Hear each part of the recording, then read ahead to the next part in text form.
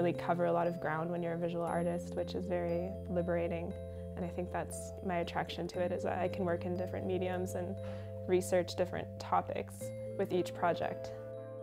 When I went to the University of Alberta, I started in theatre design, and then I transferred into painting program, which I really enjoyed, and I took a few years off before going to Glasgow School of Art for my master's degree, and when I was there my practice just really expanded into different mediums.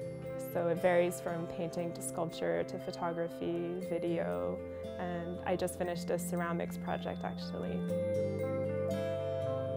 In my ideal life, I would just like to keep exhibiting at least once a year or twice a year. CTV, proud to support the 2014 Lieutenant Governor of Alberta Emerging Artist Awards.